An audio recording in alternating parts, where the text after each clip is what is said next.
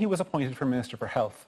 Had he instead gone down the road, walked into Tesco and said, "Can I be the manager of your shop?" they would have said, "Actually, you need more managerial experience." Had he walked into this television station and said, "I want to be the managing director of Virgin Media," you guys wouldn't even have given him an interview.